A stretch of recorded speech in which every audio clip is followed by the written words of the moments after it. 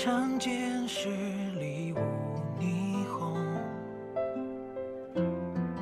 看你消失于天地，但不会最初的相遇。相遇你，厮守却抵不过流言蜚语。站在岁月里凄凉，看时光蹒跚。 笑着人世里虚假，最美就闪然。是非千变，红月千言，浮云在你的面前。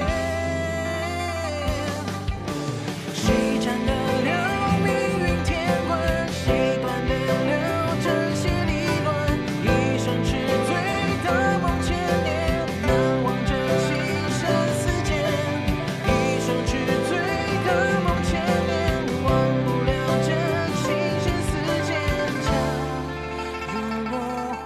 清风，雪如烟。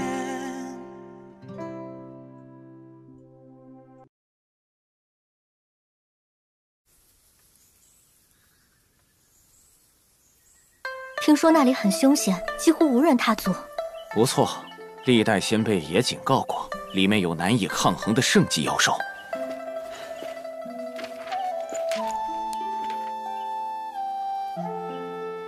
这片禁地是最后的希望，我必须入内一探。我和你同去。我也去。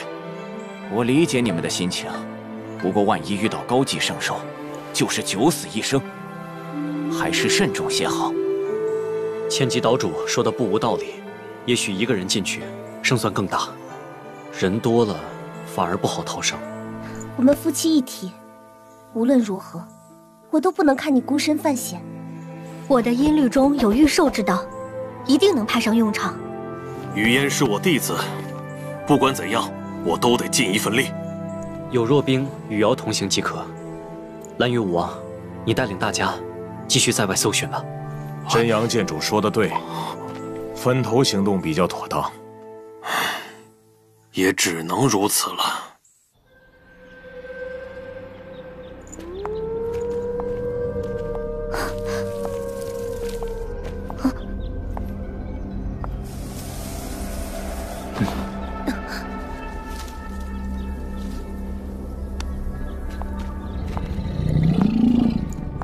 这种压迫感，类似绝天涯的净空法阵。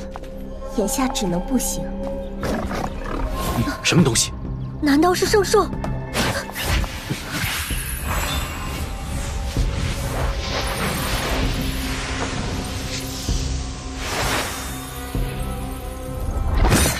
不敢正面出击，想必实力不强。咱们继续走，保持警惕。嗯。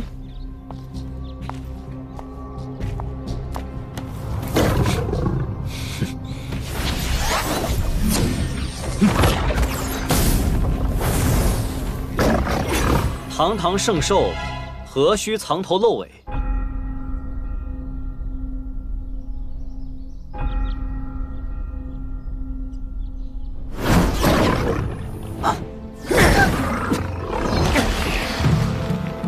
区巅峰武王，反应倒是敏锐。一级圣兽，血眼银狼。这里已经很久没有人族武王踏足了，你们当真胆大！我们此来。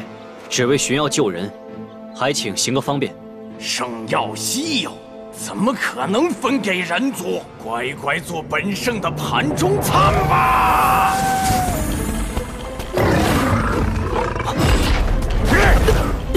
小心！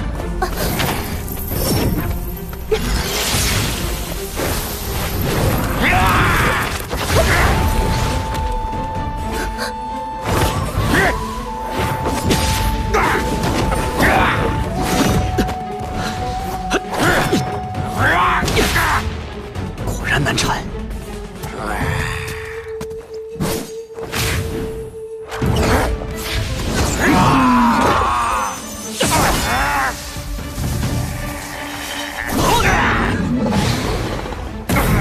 可恶的的人族，本圣死了你！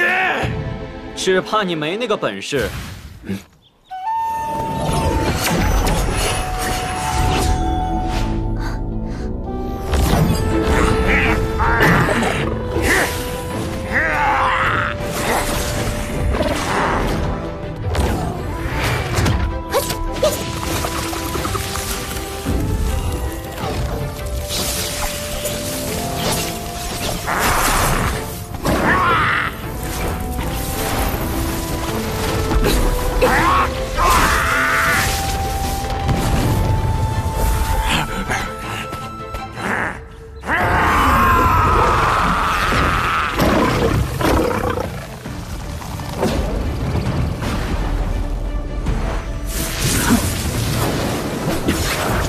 三阳灼圣，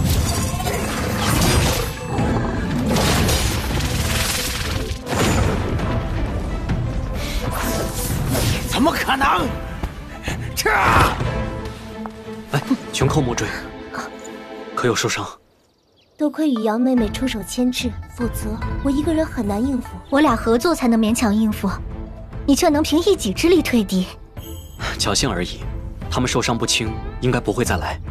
咱们继续前进吧。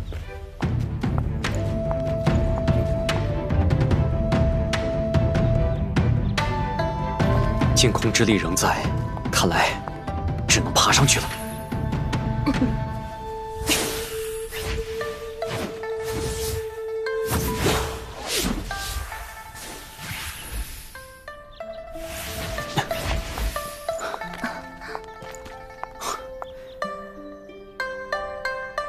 休息一下再走吧。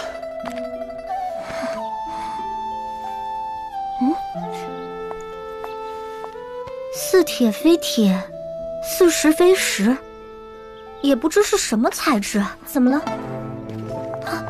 才轻敲2下，我的箫上就出现了一道裂痕。如此坚硬，岂不是堪比圣阶金属？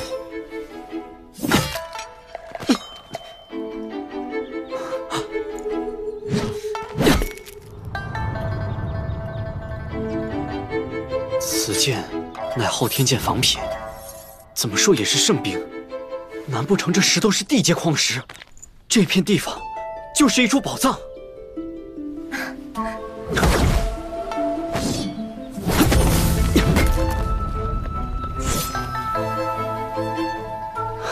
有趣。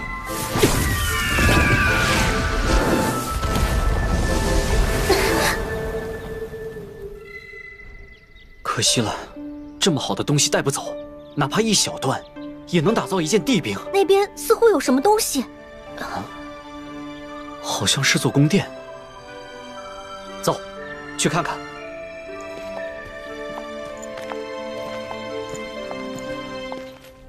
大家好，这里是小影看国漫第3期，今天给大家带来的作品是《九尘风云录》。呦喂，这杨少爷还没出现到魂，不着急。启禀主人，事情已办妥。好。杨家少爷杨晨迟迟未觉醒盗魂，眼看就要被逐出杨府，流落街头，谁知晚上竟遭人暗算。万万没想到，这反而帮他激发了盗魂，还是可以操控万千盗魂的万道书。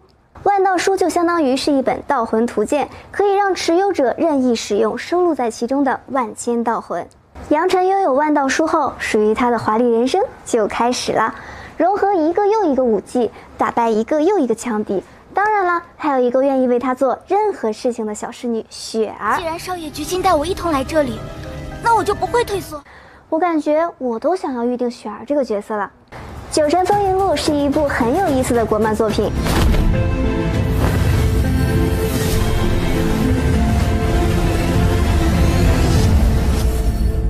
大家快来一起和小影追国漫吧！